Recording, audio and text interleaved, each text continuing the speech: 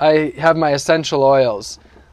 Lavender is one of my absolute most important essential oils. It really is relaxing and calming. I like to use it every night before bed and multiple times throughout the day. I have natural sunscreen, and this sunscreen is actually so nice that I want to put it on. Mostly use it for my nose, and I don't like the toxic sunscreens, and was avoiding them for a long time, but a friend of mine made this, and it's so nice that I actually enjoy putting it on. So a few other things. I live in a very noisy city with minimal insulation, open windows all the time in the Florida heat. So earplugs are key. I live right next to 2 airports. There's leaf blowers and lawn mowers, busy roads.